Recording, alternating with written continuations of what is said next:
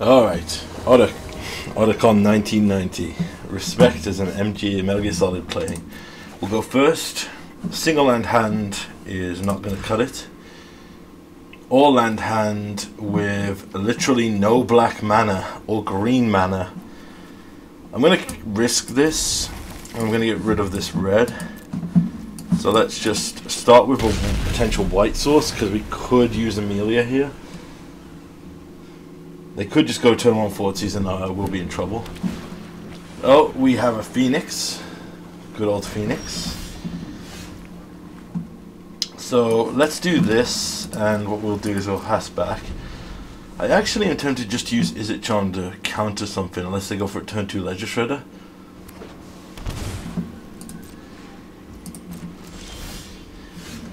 Alright, we get a black here.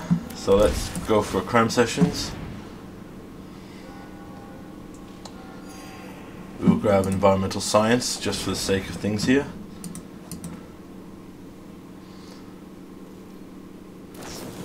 They go for Consider. So we still need green here. So it might be best to go play a land, then Environmental Science, then hold up Izzet Charm. Particularly if they go for a big play with a, yeah. Right, so let's Environmental Science.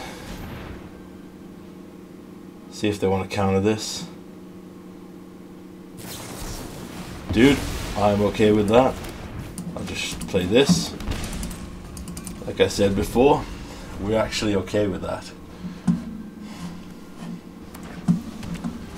Okay. Goes to our turn. We do find what we're after here. So let's just shock this in and play an Amelia.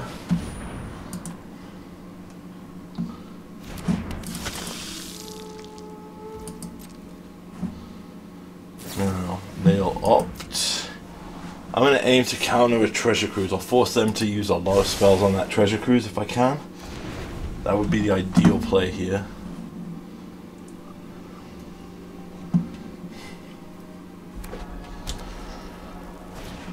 Sleight of hand.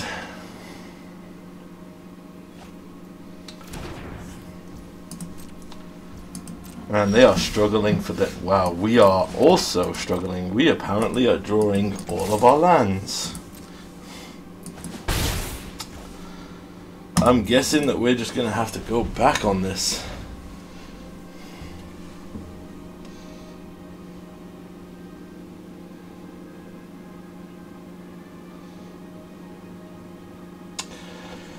They're going for a big Izzet Charm. Draw 3 here. Treasure Cruise. Let's counter unless you pay 2. We've got our own Spell Pierce. So you're going to pay 2. They do pay 2 to draw the 3, which makes sense. But now, thankfully, they can't chain a spell this turn, hopefully. Oh wait, I forgot. They're fucking Phoenix, of course they can.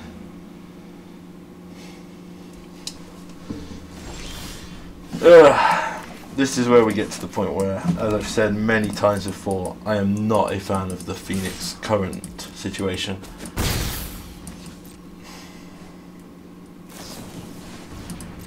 I said before, like, I didn't release it. In fact, I'm probably going to release it for fun.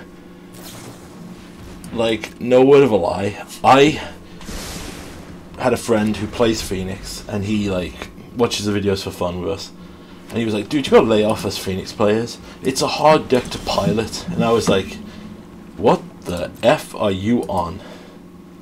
Literally, I went, and I might even, don't know if I can actually show it, but I 100% went into ranked.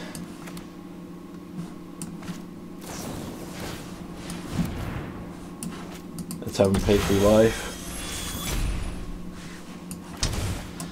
I 100% went into ranked, and I made, no joke, a Phoenix budget deck, because I had the mythics, because I crafted so much Ravnica back in the day. And I just threw it out. I was like, okay, oh, it's a hard deck, let's try this. And literally I went up against Rakdos Vampires, or Rakdos Midrange, I think it was game 1, and literally my opponent backed the F out of it. Literally got bored and said, peace, I'm out. Because I was playing a suboptimal build and it was still crushing it. And he was like, yeah, but that doesn't happen all the time. And I'm like, yeah, it does, dude. Don't effing lie about it, dude. Your whole deck is easy mode crap. Oh, he had all 4 of them. How many Phoenixes did he mill? Did he really only mill 1 Phoenix here? I'm okay with that. I can live with 1 Phoenix.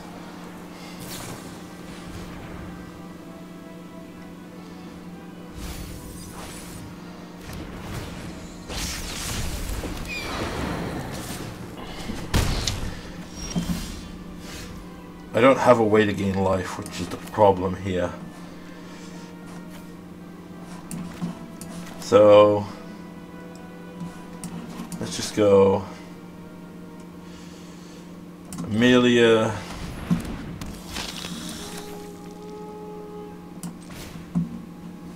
make you sack a creature.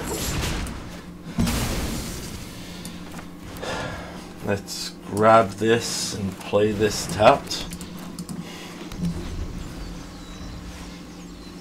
They literally have like 10 cards left in their library. Hopefully if they go to kill Amelia, they have to pay the ward on it. So, you know, 3 more life, make it easier. Are they literally just gonna like treasure cruise themselves?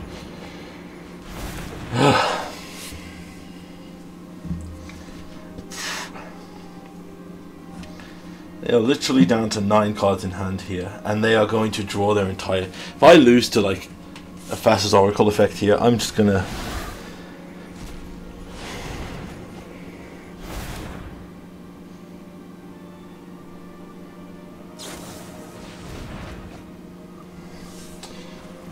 They're down to 4 cards in library, throwing away 2 Phoenixes, yep.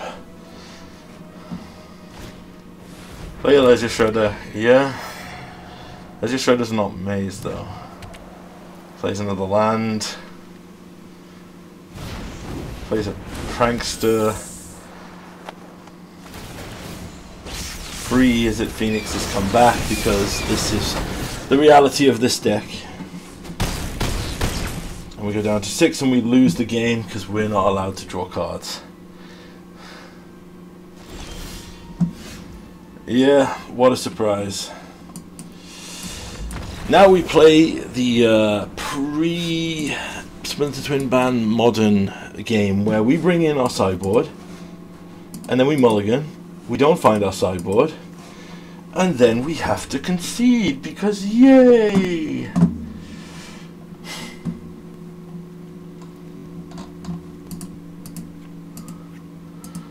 No, I don't think I'm being too harsh. This is basically what we play now. We literally play the can we find the... Actually, World Souls can stay in. It's technically a ramp if we hit it on turn 3. So many things there could have helped us. But yeah, now we've just got to see if we find it. Then we still lose to the sideboard cards because they get to bring in those Drakes. Let's just play the haha game. And just play this. Yeah, we're going to lose now because we're not going to draw lands.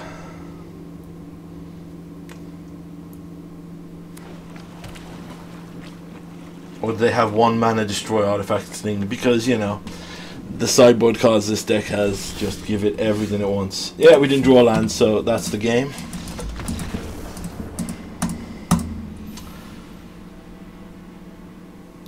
No, that's literally it. Like, Phoenix is a wash match, dude. It is literally, you throw away game 1. If you don't find your sideboards with a perfect opening hand, give up game 2 and save time. Literally, I wouldn't even bother playing it, no matter what the matchup is. Like, it's the current build of Phoenix is just too damn strong. Something needs to go from it, and I've said before, I think Lightning Axe, if they're not going to do we want Pioneer to be unique and play the Delve spells, which should not be in the format, then they've got to get rid of Lightning Axe. They've got to make it harder, like you saw there, without them having like stuff to burn on our field and throw away Lightning Axe. They struggle to get the Phoenix in the graveyard. Either that, or they need to give us a land that literally does like a Grafdigger's Cage, which will be hilarious, but it won't happen.